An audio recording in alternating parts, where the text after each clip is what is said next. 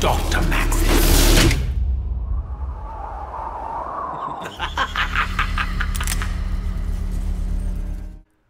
What it is, guys, my name is Swifterrs, and today I have for you all a pretty exciting video regarding Call of Duty Black Ops 3 Zombies. And in today's video we're going to be taking a look at the Blundergat from Mob of the Dead returning in Shadows of Evil.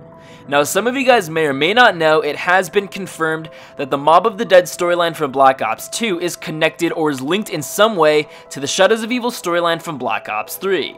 Like I said, guys, this information is confirmed as it's actually coming from the zombie developers at Trick Studios, as they did supply us this information at the Zombies question and answer panel that took place at San Diego Comic-Con just over a week ago. So like I said, Mob of the Dead and Shadows of Evil are connected in some way, and I actually uploaded a video not too long ago discussing something that was actually found within the Shadows of Evil gameplay trailer that kind of relates to Mob of the Dead. I will have a link to that video down in the description below, but like I said, Mob of the Dead and Shadows of Evil are connected in some way, and a subscriber of mine over on Twitter known as Jellyman tweeted me this picture that you guys are seeing on screen right now. On the left hand side we have Dr. Monty's gumball machine, and on the right hand side we have the Blundergat from Black Ops 2's Mob of the Dead. Now, you cannot deny the fact that the design of the Blundergat from Mob of the Dead and Dr. Monty's gumball machine from Shadows of Evil are very similar. First thing to note is the nose. The nose on both of these creatures appear to be very similar. Obviously on the left hand side we have a lion, and on the right hand side it kind of appears to be a dragon type creature. That's what I'm kind of getting from this. So in Mob of the Dead we had those dogs on the wall, the Cerberus, the three-headed dog, but it really doesn't look like a dog to me on the Blundergat. It kind of looks more so like a dragon. And then in Shadows of Evil we have the lion at Dr. Monty's gumball machine.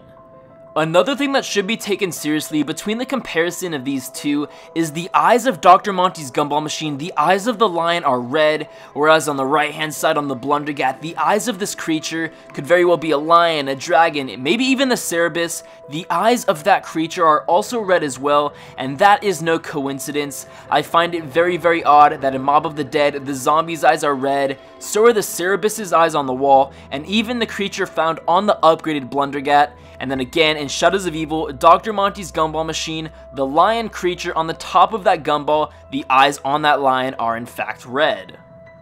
So guys, this only leads me to believe that we could very possibly be getting the Blundergat in Black Ops 3 Zombies, or at least in Shadows of Evil, but keep in mind, this information isn't confirmed. This is all speculation.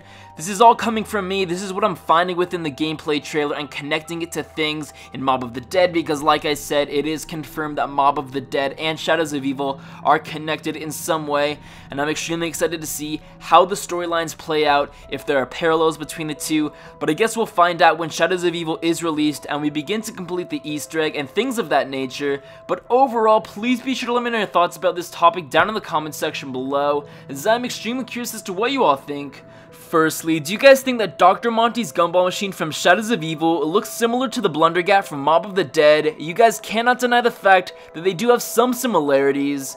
Also, would you guys like to see the Blundergat return in Shadows of Evil? I personally love that gun. I thought that it was a ton of fun to use. I would love to see the Blundergat alongside some new wonder weapons come to Shadows of Evil. Like I said, let me know your thoughts about that topic down in the comment section below. While you're at it, leave a like and subscribe so you guys never miss a future video uploaded here on my channel. But I'll catch you guys in the next video, and until next time guys, this has been Swifterrs. I'm out. Peace.